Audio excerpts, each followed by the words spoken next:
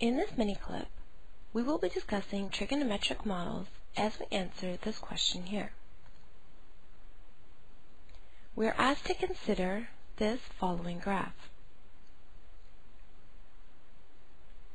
We are then asked to find the trigonometric model for this motion in the form of y equals a times cos of bx plus d.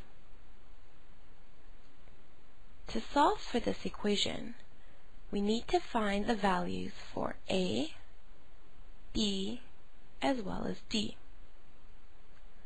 Let's begin by looking at d.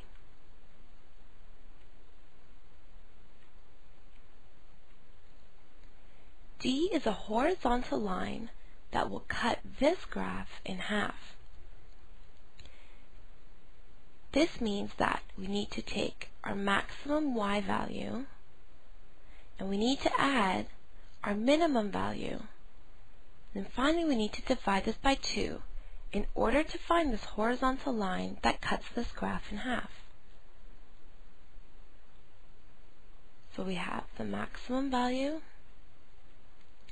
plus the minimum value, which is all divided by 2. Well, looking at our graph, you'll notice that the maximum y value occurs at 10. So we have 10 plus, and our minimum of value occurs here, which we'll notice is the value of 4.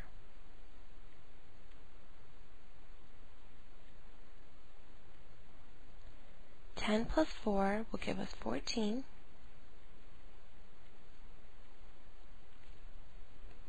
And 14 divided by 2 is equal to 7. So our d variable is equal to 7.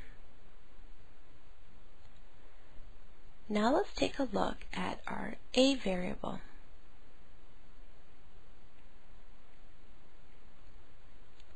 Our a variable represents the distance from this horizontal line that cuts this graph in half.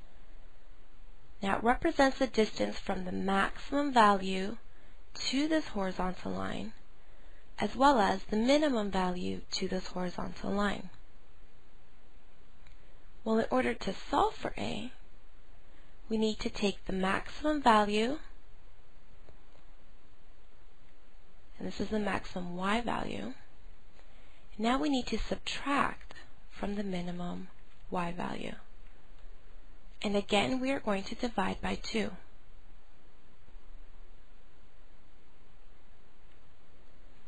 Well, we already determined our maximum y value. We said that it was 10. And our minimum y value was 4.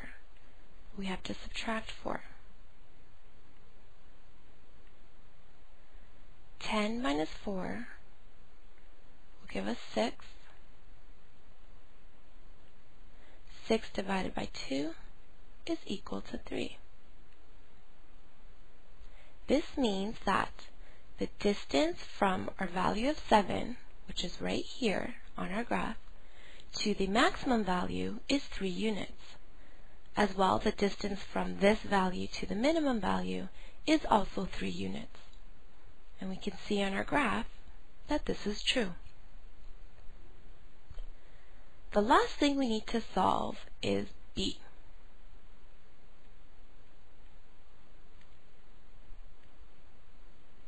Well, in order to solve for b, we need to determine the period of our function.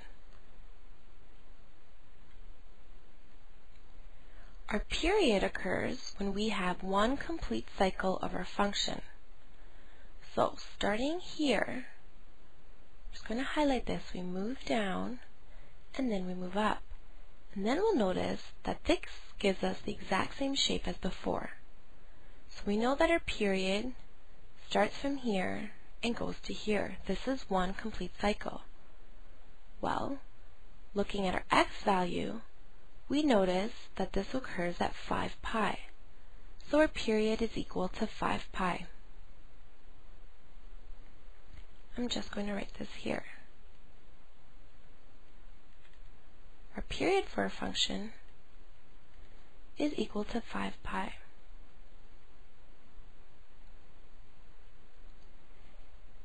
Now remember, our general formula for a period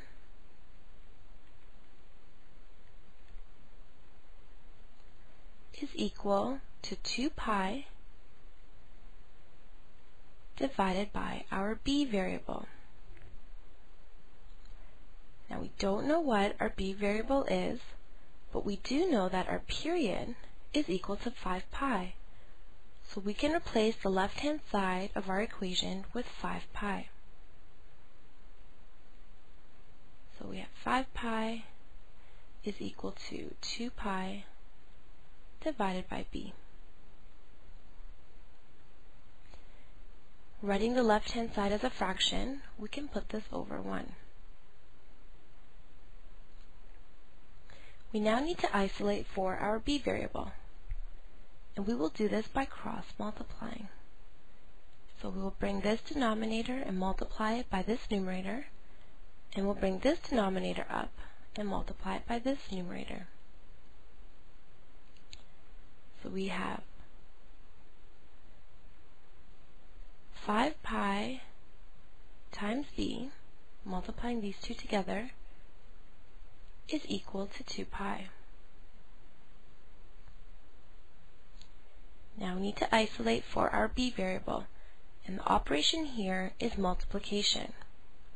So to eliminate this 5 pi, we need to perform the opposite operation, which is division. So we need to divide this side by 5 pi,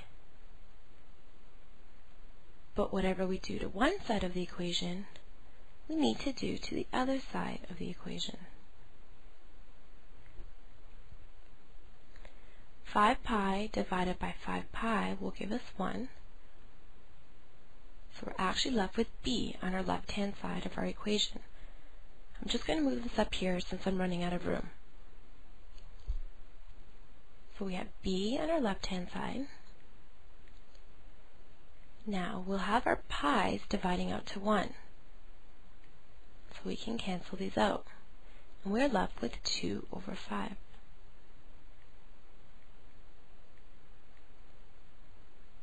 So we know our d is equal to 7. We have our a is equal to 3. And we have that our b is equal to 2 over 5.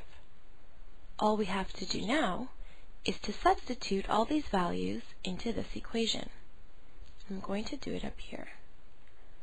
Therefore, the equation of this graph is y equals to, now we're going to replace this a with its value, 3.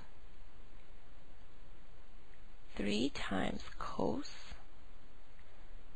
and we have our b is 2 over 5. I'm going to put this in brackets. We have 2 over 5 times x. Then we have plus d, and our d is 7. Here's our overall equation.